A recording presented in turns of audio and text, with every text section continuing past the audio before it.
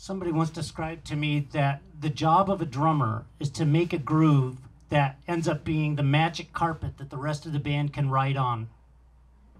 You know what I mean? Like, you provide something that swings so hard, that sounds so great, that all everybody else has to do is just find their way to fit in. You know, my job is not to drive it like a train all the time, although I do gigs. Like Heart is an example of a gig where I have to push it hard and I drive it. My job is to sound big. But there are lots of gigs that I do that I don't have to do that. Is anybody here familiar with Questlove, the drummer who's now on Jimmy Fallon, but he's been around forever, right?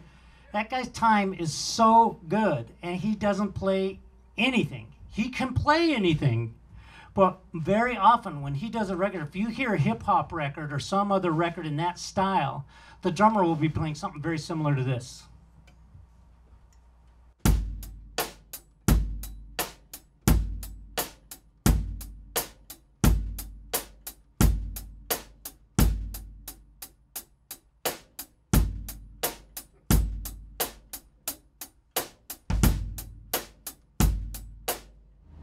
You know what I mean?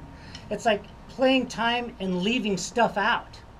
Setting up a groove that doesn't stop, that doesn't play a lot of notes, that works for the song you're working on is what it's all about. A band will hire a guy who plays less notes to get the job done, but who has excellent time, way before the guy who has every fill in the world. Like, way before.